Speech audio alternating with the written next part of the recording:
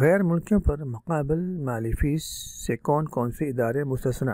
سعودی عرب نے چھوٹے اداروں کو غیر ملکی کارکنان پر مقرر مقابل مالی سعودیزیشن کی مد میں لی جانے والی فیس سے استثناء قرار دے دیا ہے۔ حکومت نے کورونا وائرس بحران سے متاثر ہونے والے چھوٹے اور درمیانے سائز کے اداروں کے لیے بھاری مالی پیکج منظور کیا ہے۔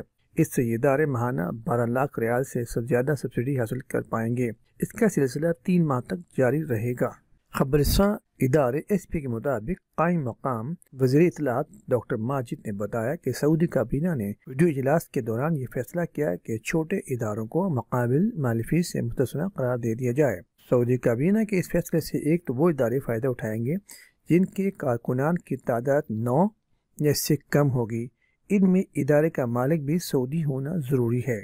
کابینہ کے اس فیصلے سے ایسے ادارے کو بھی فائدہ ہوگا جس کا مالک خود کو ادارے کے لیے یکسو کیے ہوئے ہے۔ اس ادارے کے 2 غیر ملکی کارکنان پر مقرر مقابل مالی فیس نہیں لی جائے گی۔ اگر کسی ادارے میں اس کا مالک بھی شامل ہوگا اور اس کا اندراج سوشل انشورنس میں کرایا جا چکا ہوگا تو ایسی صورت میں ادارے میں موجود 4 کارکنان کے مقابل مالی فیس نہیں لی جائے گی۔ مقابل مالی فیس سے استثناء کا فیصلہ 3 برس کے لیے مؤثر ہوگا۔